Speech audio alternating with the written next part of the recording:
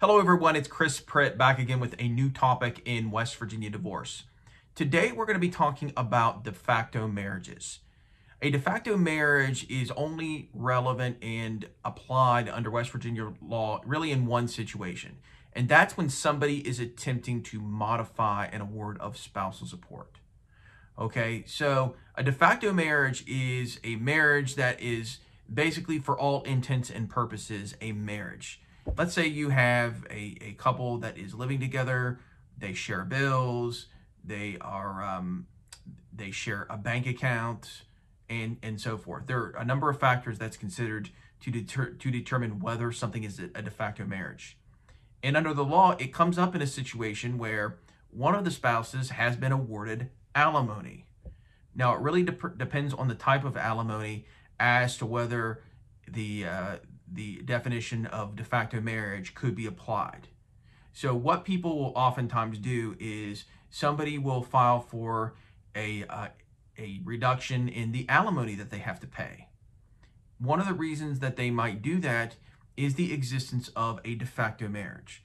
Let's say their spouse is cohabitating with another person with whom they are in a relationship.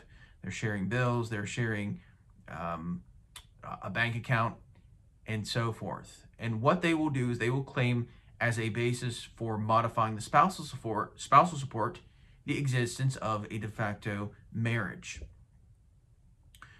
Now, whether that will actually be awarded in terms of a reduction of the alimony they pay is really going to be based on number one, whether you can prove the existence of a de facto marriage. And if you can, the next thing that you have to take a look at is the type of alimony that has been awarded. If there's been an award of rehabilitative alimony or an award of lump sum alimony, you're not going to be able to modify it.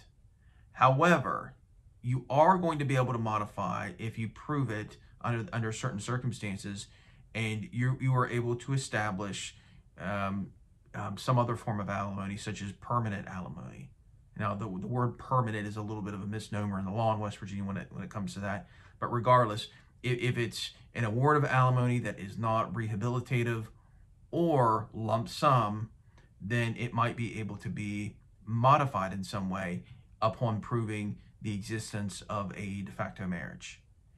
It's a very, very specific term that's used in a very, very specific situation under West Virginia law. But it's really, really important that you have a good understanding of what that word means before attempting to file for a modification of any kind of spousal support after divorce. That consists of today's video. If you have any questions at all, feel free to give me a call or send me an email. Have a good day.